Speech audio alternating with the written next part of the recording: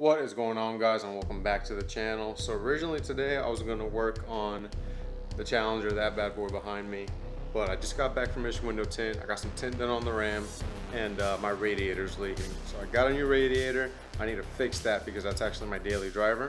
So that's pretty much what I'm going to do in today's video, is replace the radiator on the Ram, and then I should be able to just get started on the Challenger, because I want to get that aero kit from MFR Engineering put on the car and get this thing ready for a track day. So I got less than a month for the SCCA Track Night in America at Harris Hill Raceway, and that's really my focus right now. So I'm gonna get the Infiniti out the garage, I'm gonna get the Challenger out the garage and pull the Ram inside. So let's get to it.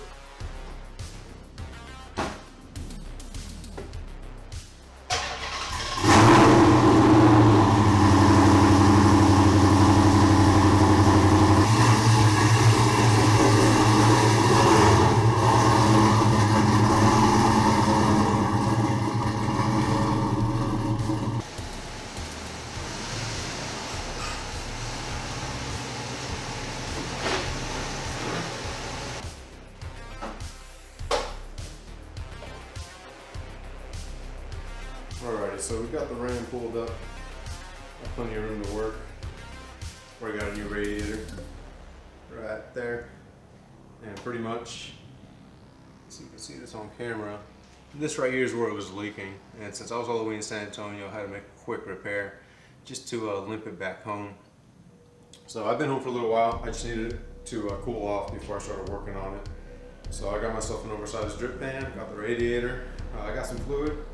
So now I just need to start tearing it apart. I've actually never worked on a Ram taking off the radiator, but as you can see, everything's up on top, so it shouldn't be too difficult. So I'm just gonna dive right into it and then just start taking it apart.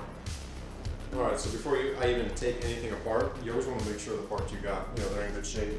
So I just checked out the radiator. I got this out of Riley's, nothing too crazy. It came with some new tabs so you can put the screws in, mounting hardware, stuff goes like right here.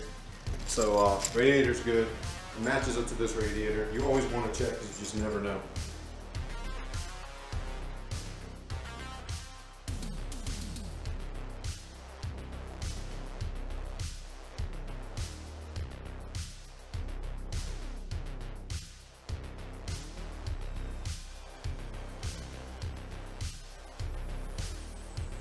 Alright guys, pro tip. First thing you want to do is take off this coolant reservoir and your windshield washer reservoir. So there's two plugs on the back side of it, electrical plugs. You unplug those, and then you take off these two 10mm screws that hold it in right there. And then just put it off to the side. You want to take off the air box as well. That way you have the room here to work with it. And you don't really want to unplug it because you don't want all the extra coolant, falling everywhere. So now it looks like, I'm sorry about the bad lighting. I'm gonna get a light out here in a second. So it looks like I'm gonna get this fan shroud off. And it just looks like maybe a couple 13s right there. One there. So it looks like 4. A good tip to find out where the screws are located is just look at your new one and try to find the mounting. And that's a good way to measure or to look at where the mounting bolts are going to be. So it just looks like 4 of them. Get the shroud out the way, and then we'll be back in business.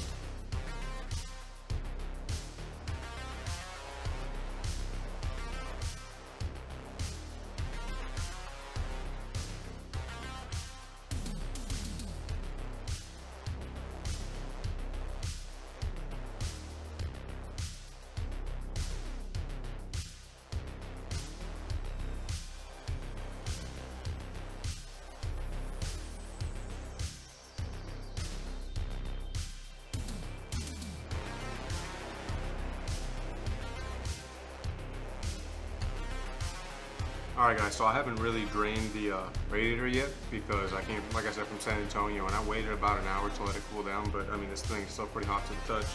So what I've been doing is loosening up everything in order to get to all the other bolts while I let it cool down a little bit. I got my drip pan underneath the truck right now, and the only things really holding this radiator in place right now are the upper and the lower radiator hose. Now, looking at this, there's a couple things that are attached to the radiator. So we have the power steering cooler that's attached to the radiator, as well as a transmission cooler. There's all factory stuff that's attached to the radiator. So the best way to do this is to take off the bottom transmission cooler first, because it's bracketed underneath from front to back of the radiator. Once you get that loosened up and you move that out of the way, there's only really one bolt holding the power steering cooler in place and 2 tabs that slide into the radiator. So I'm about to show you all that right now, show you where the bolts are and how I'm taking it apart, and hopefully by then it's cooled down enough and I can start draining it. Alright guys, so here we have you got the radiator, you got the power steering cooler, and you got the trans cooler right down here. So we're going to start by removing the trans cooler because, like I said, it brackets front to back. And there's just 2 bolts holding in place. You can see that brown one right there. Let this focus in. So it looks like it's an 8 mil or a 10 mil. I can't tell looking at the camera screen right here. And there's another one right over here in this corner. I'm just going to go ahead and go in there with a small ratchet and do it by hand. And then you got this top bolt right here to get the power steering cooler off, and then the 2 tabs that it slides into on the radiator itself. Once we get those 2 things out the way, we can drain the radiator, pull the radiator out, swap over anything we can swap over, and put the new one in. That's what I'm about to do right now. And if anyone ever tells you that Texas isn't hot, I mean, I'm dripping sweat right now. We got a storm coming through and it's kind of humid, but man, I could really use a fan right now. Anyways, I'm gonna get to it.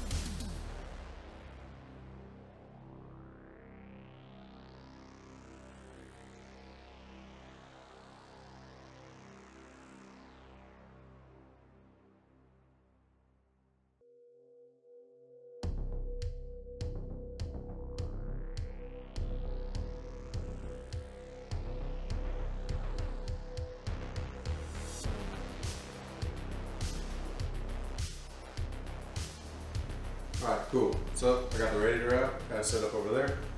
The old one at least. Just wanted to show you guys what it looked like. Like I said, you've got the power steering cooler right here. I just pushed it up away from the side, and the trans cooler right here on the bottom, it just kind of hangs there. You don't gotta do anything crazy. I did drain it. I waited about another 30 minutes. I was able to drain it. I tucked up this hose right there, facing upward. A little more coolant came out, but nothing crazy. This upper radiator hose, I took it and I just bent it backward up underneath this AC compression line right there.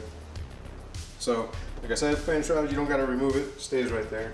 And now all that's left to do is swap over some of those smaller brackets where the screws go into onto the new radiator, swap the new radiator in, bolt everything back together, put some new fluid in it, and I'll go over how I like to do it personally. I like to top off that hose and that hose before I put it on, and I like to top off the radiator. I like to top off the radiator before I put on this upper hose to let some of that air escape out of it. So I'll go over that a little more in depth once I get it in the truck. So that's what we're about to do, and let's get it done. Alright, so basically what I like to do is I like to look at the old radiator, and you can see that you've got a clip right there, and that's right below the upper radiator hose. So you come down to the new one and you see you gotta put a clip right there. Come over here, you can see there's one below the radiator cap. Clip goes right there, and that actually looks like the only 2 clips. So just grab yourself a clip and look at the orientation on the old one. So it looks like this one's gonna be just like that. And then you're gonna come in here and you're just gonna slide it in place. Easy as that. So that tip I just gave you is pertaining to the Ram right now, but it pertains to a lot of other vehicles. You can actually do the same thing with other parts. You know, look at the old parts, see how things are positioned, and if you have to, take a picture, take video. Sometimes when I do these jobs, I gotta go back to the vlog that I was editing to make sure that I'm doing it the right way, or I'm putting the bolt where it belongs. So videos and pictures and looking at the old parts, the way things are orientated, always helps. So now we got those clips in, let's throw it in the Ram.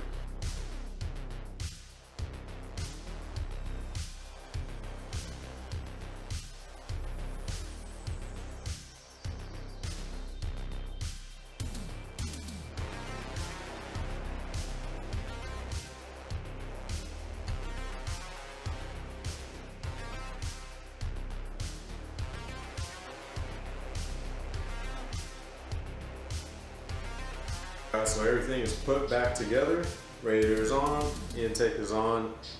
So I didn't record it, but I went ahead and topped the fluid off, and now this is how we're going to bleed the system. My hands are all dirty. So I put a funnel on the top. I like this funnel because it's thin and it goes to the bottom. That way when you fill it, you don't have excess fluid going into the overflow and going into the overflow tank, and you get as much fluid as possible into the radiator. Now, I get a light right here.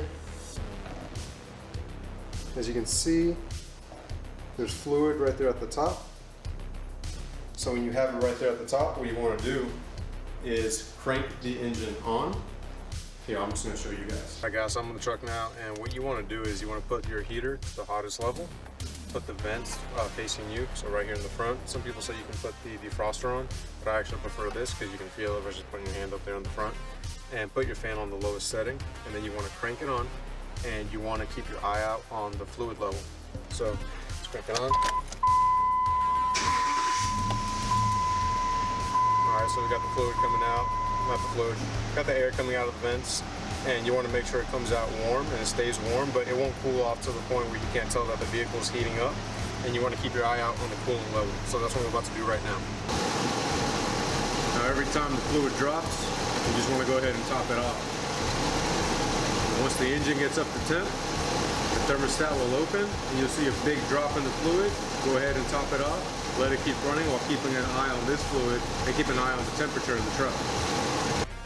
Alright guys, it looks like I got slightly lucky. The way I topped off the radiator, topped off the hoses, it didn't look like it needed any more extra fluid. So once the fluid starts coming out of the radiator cap and the engine is up to operating temp, it's okay to shut it down, put the radiator cap back on, top off if you need to top off anymore, go take it for a drive, let it warm up. And one telltale sign that you still have air in the system is if you see your temperature gauge just out of nowhere jump in temperature, and then after a little while it goes back down. It still means you have air in the system. So I'm gonna go drive this around the block, just make sure everything's tied up neatly, and then park it, wrap up inside the garage, and I think I'll be done.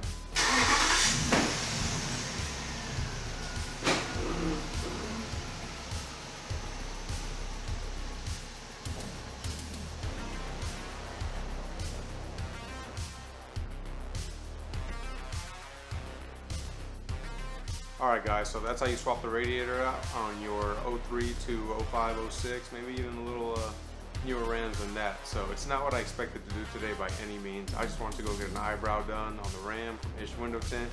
You know, he knocked it out the park, and then I get there and I got a radiator leak. So anyways, ended up patching that up. I got it home, ended up having to go to O'Reilly's.